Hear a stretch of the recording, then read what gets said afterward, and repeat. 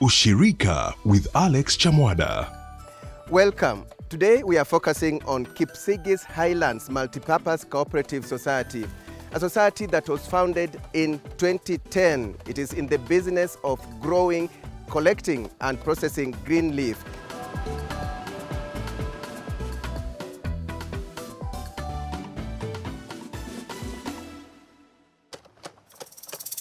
Tea farming is among the main sources of livelihood in Bomet and Kericho counties, with the cooperative movement playing a key role in the value chain and value addition.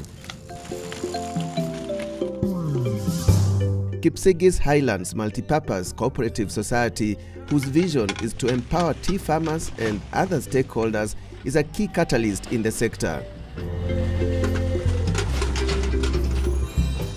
It owns a factory that is located in Konoin constituency in Bomet County, but it collects tea from outgrowers found in both Bomet and Kericho counties. We have a nucleus farm of 1,100 acres, which is able to give us between 30 to 40,000 kilograms of green leaf per day. Apart from our nuclear farm, we have outgrowers about 8,000 and above who supply us with green leaf between 30 to 40,000 per day, and we continue to register them because we need more.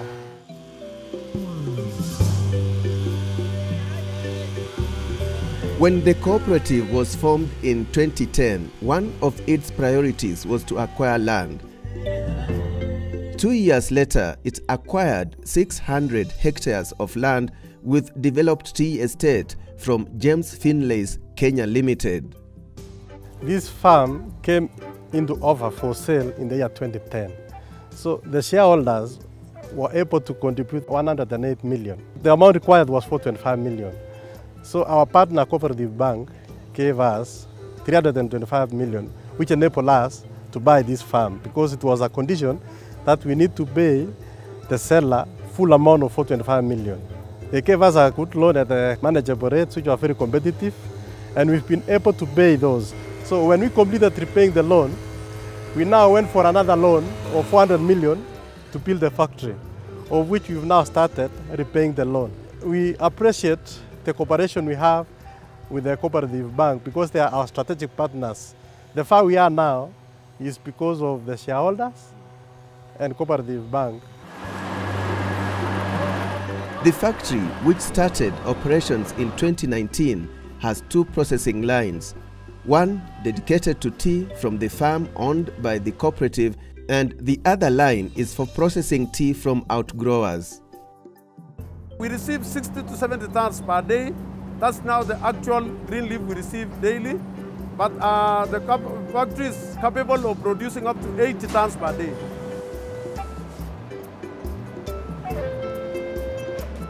We ship 71 tons per week, which translates to 3 trailer loads of 27 tons per day of shipment. But when you come down, we ship every 2 days. There's a container going to Mombasa. In our profile of buyers, the major player is the Pakistani, and we have the Egyptians and the UK.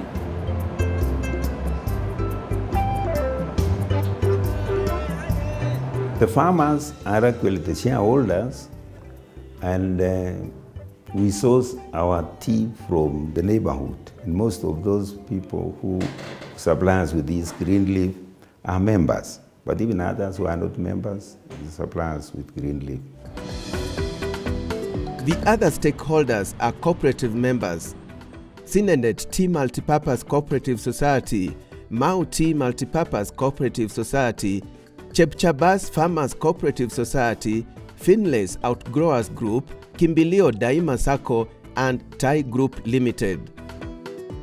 This was a wise investment. We have paid dividends, I think 6 times, and the highest we paid was 33% per share. And that is almost the highest in the whole country. For about 5 times, we have paid what we call the dividends to shareholders. We paid the first one, was about 20%. We came the second one, it was about 35%. And then we went to 10%. This year, we are paying at the rate of 8%. Our asset base is worth 1.2 billion Kenya shillings. 450 was actually the land purchase, and then the tea is about 750 million.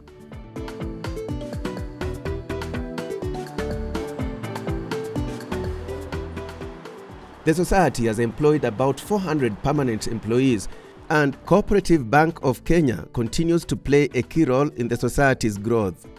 The bank is also able to offer other services like training services for the board, for the staff, and also the outgrowers. Individual financing or even employees grow themselves in terms of getting asset financing, mortgages for housing, and quite a number of other facilities. At the moment, we have a standing facility of about $500,000, which is a standing supply chain finance that keep on revolving. That is the equivalent of 50 million shillings. So you can see that every month they're able to pay the farmers by 1st of every month because of that facility, because they blend their own funds plus now using part of this facility, ensuring that farmers are paid on time. Last year they gave us what we call an overdraft facility of up to 20 million because of pandemic, to be able to meet other costs, especially on supplies of other things apart from raw materials. Courtesy of these facilities of Cooperative Bank, we are now financially stable. We as Cooperative Bank have been very deliberate in supporting agriculture value chains development and the whole aspect of agriculture value addition. So we look at the agriculture value chain in its entirety, and we're able then to see where the gaps are as a bank. From production, we look at how do farmers access inputs, and we're able to see what are the challenges of accessing inputs, what are the challenges of accessing logistics, of transporting the agriculture commodities to either the factories or to the market, and we're able to address that gap.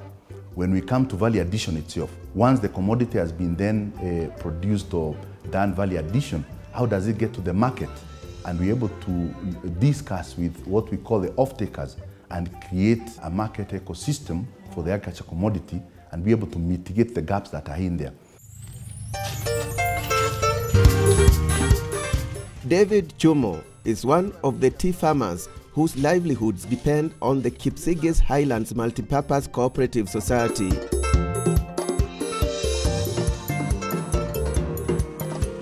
He's been growing tea for 20 years, but he started getting better pay when he joined the society.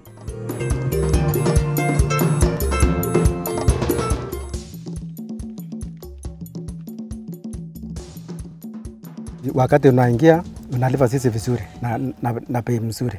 Sasa hata nimesomesha watoto, mmoja amemaliza college, mko na ng'ombe ambayo amenunua ambayo anapea kama lita 15.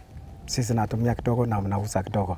Na kuna mboga ambayo nauza tena. Hata imekusaidia sana kwa maana hata za hii imeanza kujenga nyumba permanent.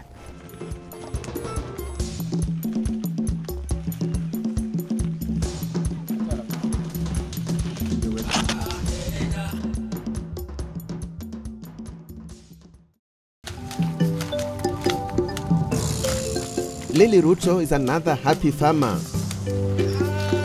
Hii majani chai amenisaidia kwa watoto wa shule. Nimesomesha watoto wawili wamemaliza university. Na nimenunua naye ng'ombe 3 ya zero grazing. Saa hii nina maziwa 30 liters. Na mimi nauza hizo maziwa na ninatumia zingine kwa nyumba. Nimejenga nyumba, mimi nakopesha loan kwa Cooperative. Na hii majani chai ananipatia pesa nilipe hiyo loan.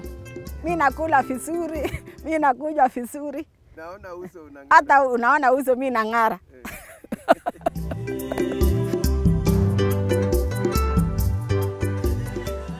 Wow, what an impact, and those are fruits of Ushirika. Now, that's all we had time for today. Be sure to join us again next time for another inspiring Ushirika story. From Bomet, I'm Alex Chamada, and many thanks for watching.